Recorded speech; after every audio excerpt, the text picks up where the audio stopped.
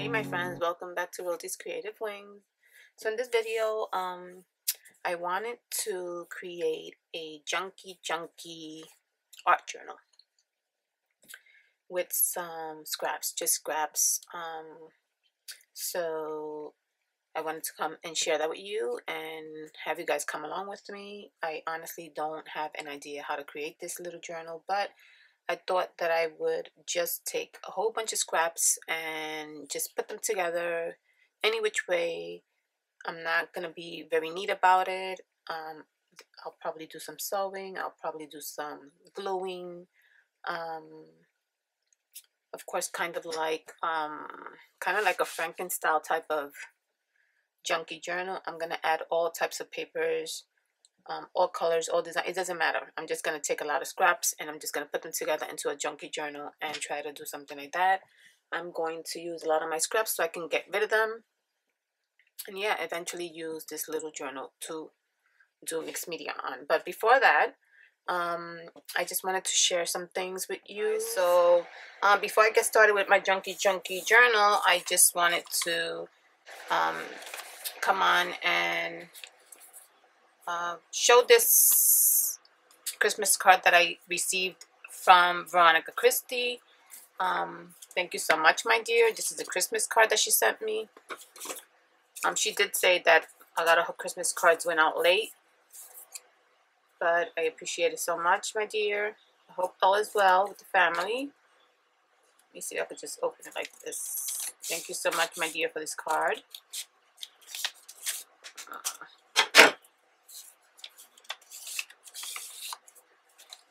Oh, that's so pretty. And it matches the envelope. That's really pretty. Christmas greetings. Aw, she sent a little something there. And it says, open your heart at Christmas and not just for one day. Open your heart at Christmas. Let the beautiful feelings stay.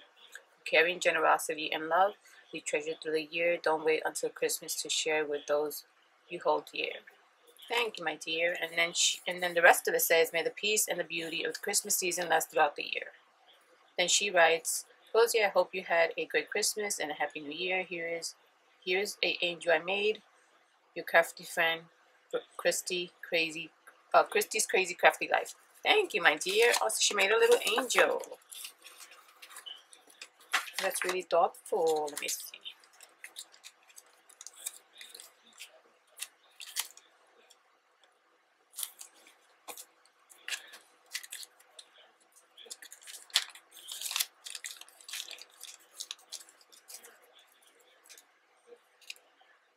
Oh, that's so pretty.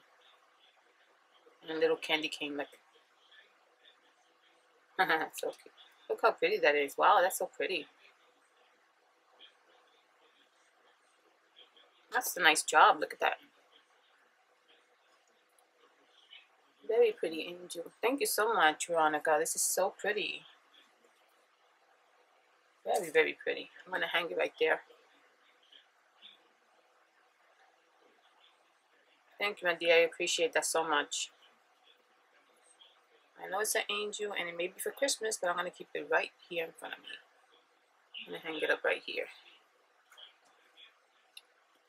Very pretty. So cute. Thank you so much. I hope your year is starting well. I hope you have good health, prosperity, and blessings all throughout as well. Thank you, my dear. Then I also wanted to mention, and I wanted to show that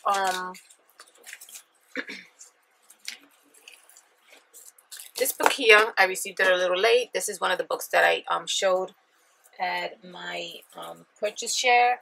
And then this is one of the ones that I didn't receive yet. So I wanted to come on and show it to you guys so you can see how beautiful it is. This is the book of wrapping paper. And it's called Pepin. But the actual author, or the one that made the art, his name is, what is his name? Jeez Louise. Pepin van Roojer.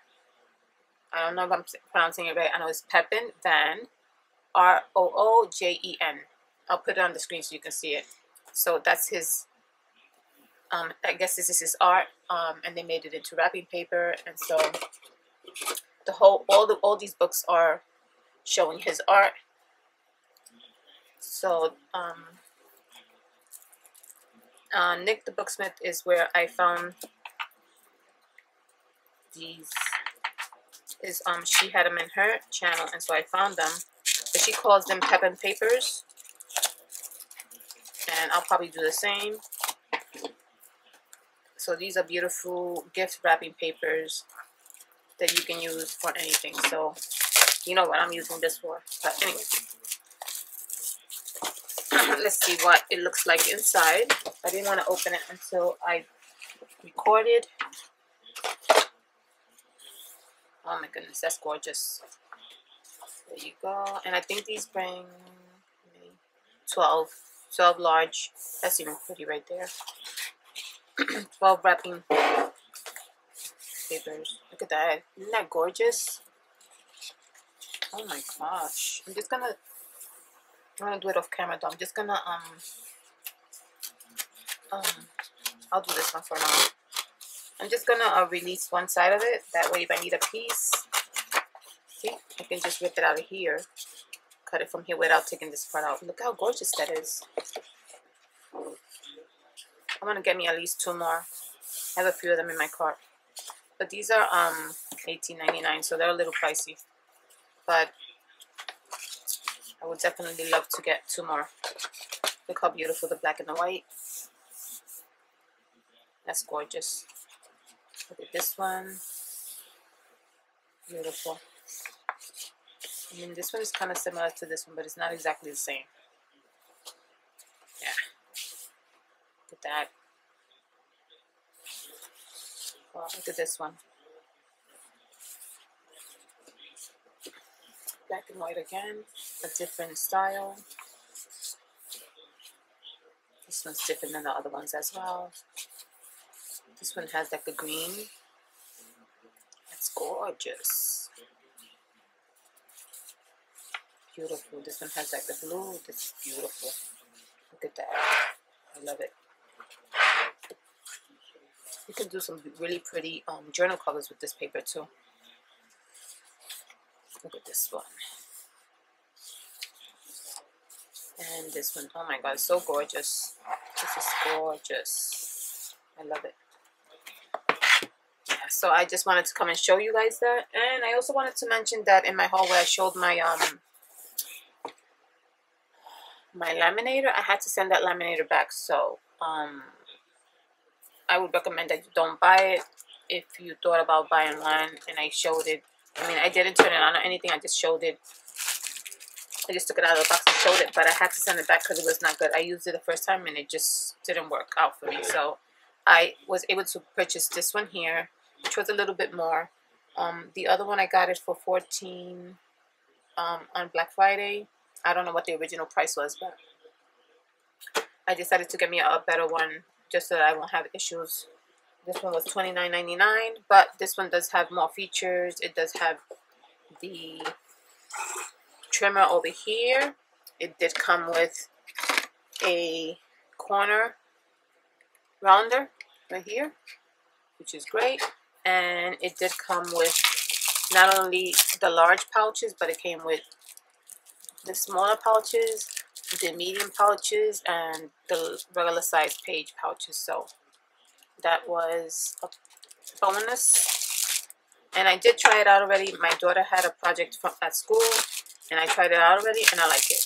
So it does have, I like this because you can just grab it through here, one. It has the ruler here. You put the paper under it to cut it. So let's say you're going to do this, and then you're going to cut it out. It has the on and off button here, which I like. I don't know if the other one had any of this. I don't think the other one had an on and off button. I had to unplug it, which I didn't like. So it has the middle. You shut it off. It has cold and hot. And then here it has release button. So if you want to release whatever's in there, gets a little stuck, you can release it with this. Yeah, so I like it. I tried it. It worked out very well. So yeah, I'm going to definitely do some projects that I have in mind with this laminator. So just wanted to let you guys know so that if you had that other laminator in mind, this one's actually better. And this is this brand here, the Glad Top A4 thermal laminator, and I purchased it through Amazon. So that's for that. So yeah, so now I want to start. So I was thinking about doing just a junky journal, and that's what I'm gonna call it. Because I do have a lot of scraps that I want to get rid of still. I do have a lot less than what I used to. This is my scrap bin right here. So it's not too bad. Before, you had to see that. I really had so much, but I took out a lot so far just to so this is what I took out. So I don't care how they look. I don't care the pattern that it has. I don't care if it's ripped or anything like that. I'm just gonna use it as is. I may like rip some papers here and there as I go.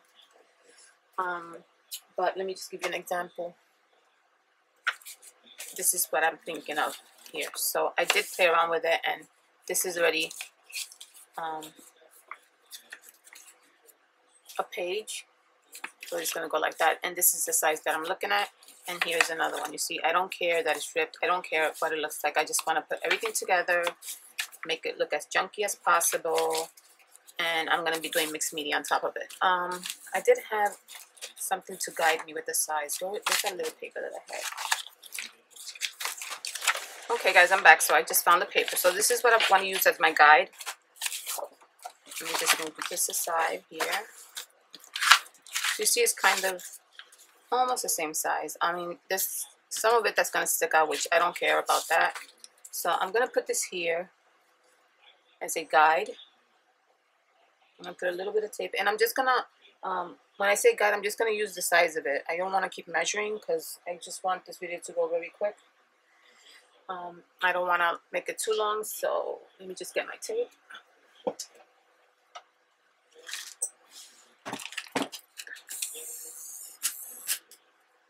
So I'm just going to put on some music and just do some collaging and put these signatures together.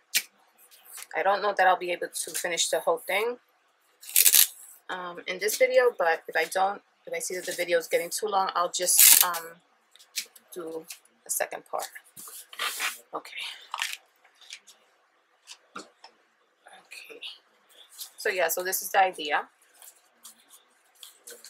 I also had an idea for the cover, so just wanted to show you this right here. So these are pieces that, so what I did when I was putting away my Christmas tree and the things for Christmas, like bags and things that are left over,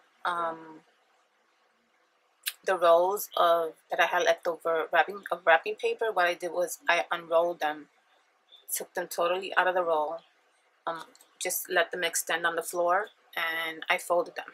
And so back in the day in that store, that discount store that I love, they used to sell the wrapping paper in packets like this, just like this, and they were folded. And there was probably like 6 to 8 different types of wrapping paper in that one little packet, and I used to love that packet because I used to buy 2 of them, and that's all I had to get because it has so much wrapping paper in there, and then they were nicely folded in that packet, and it used to save me so much space. So what I did was I kind of did like the same thing, same concept. I took all the wrapping paper individually, one by one, unrolled it, folded it very patiently, and just made it like this, flattened it all up. And so this is what's under the roll. Once you unroll all the paper, they have this stuff like that, but rolled up like this. And so what I did was I thought that this was really good to recycle. It's craft paper, but it's a thicker craft paper. And so what I did was I removed all of them, even though they were rounded like that, because they had the shape of the roll. What I did was I took all of them and I just put them in my book press, and I was able to flatten them. I left them in there a few days, And so I was able to get these large pieces of craft paper that are pretty nice and hefty. So you can definitely, this one's a little bit softer, but you can definitely recycle those. I mean, look at this one. I love this one. This one has like a little bit of a texture on it, and I love the roughness of it.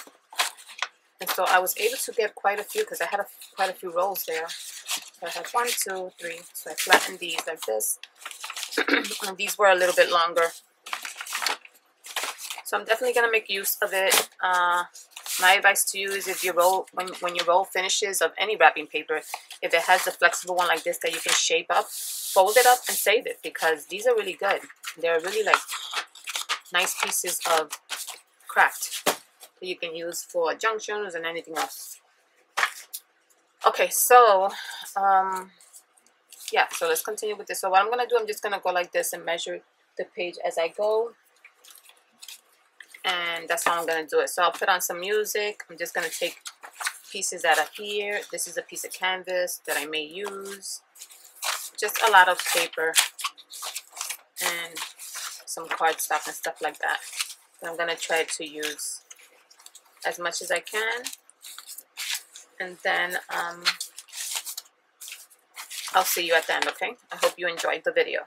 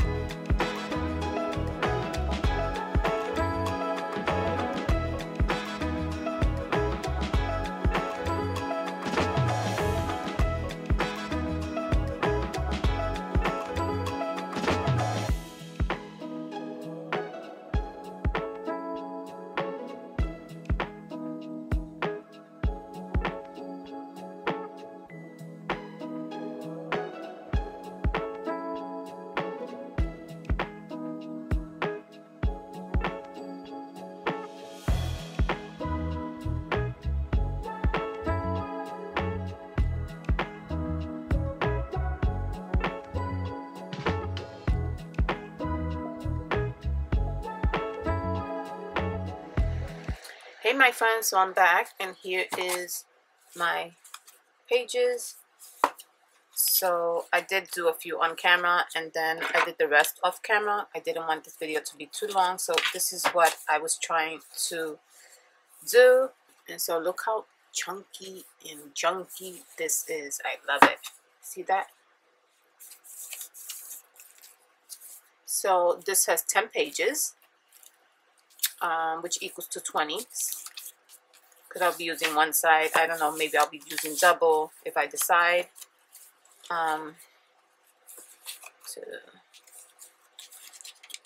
3, 4, 5, 6, 7, 8, 9, and 10.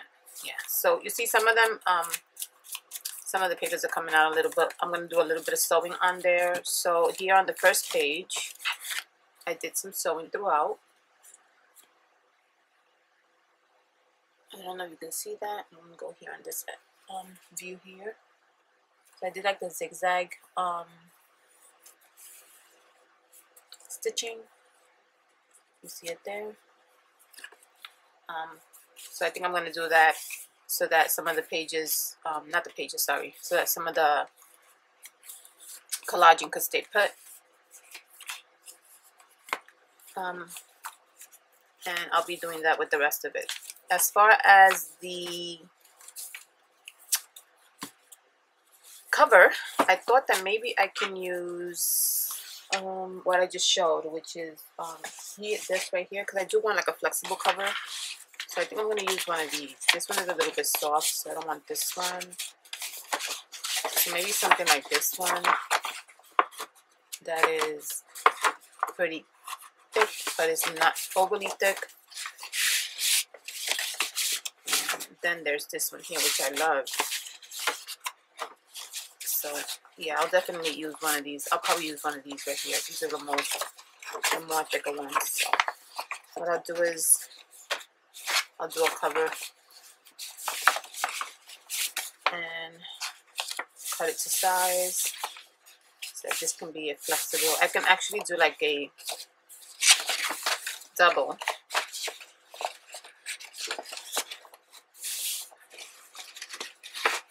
Here.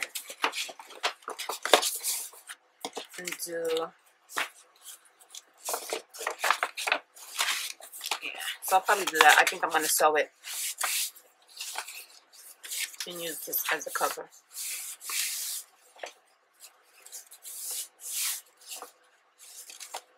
Yeah, but maybe I'll just do it just the way I'm doing this here at the front. I don't want to make it too neat either. I just want like a junky journal. Yeah, so that's what I'm going to do. Yeah, but you know what I'll do? I'm going to finish doing sewing in the inside. I'm going to see if I can do this, work on this. And then on the next video, I'll just show you what I mean. So you can get an idea of what I'm trying to do. So maybe I'll just do it from this end here, being that this is already together.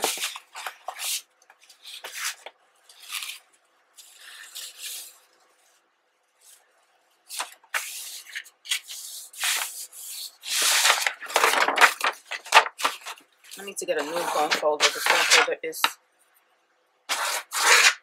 bad condition. So let's see. Yeah, so what I'll do is I'll cut it and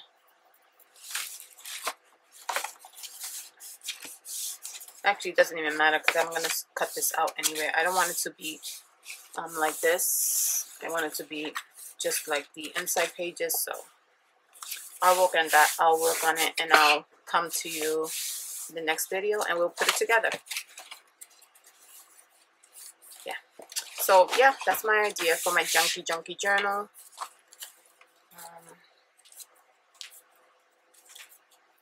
I hope you guys enjoyed the video. And on the next video, I'll come back and show you the finished pages. And I'll start working on the cover and bring that to you too. So I will see you guys in the next video. I hope you guys enjoyed it. To anyone who's new to my channel, thank you so much for being here, and I will see you guys in the next video. Take care. Bye bye.